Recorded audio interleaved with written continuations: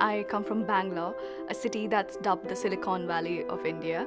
And growing up there, I was naturally drawn towards information technology. That's really why I decided to choose business analytics. The intuition I had about the business school was spot on because I feel a sense of belonging to where I am right now. And during my interviews with a lot of companies, I realized how much of everything I said could actually be traced back to what I learned here. I was also very much in love with the idea of living in London, and I have had the opportunity to find some wonderful friends and celebrate amazing culture from across the world. When the name change was first announced, I remember being worried with a lot of my other friends. But I come from a minority ethnic background myself, and the change that this university is doing now, it makes me feel like I'm actually heard.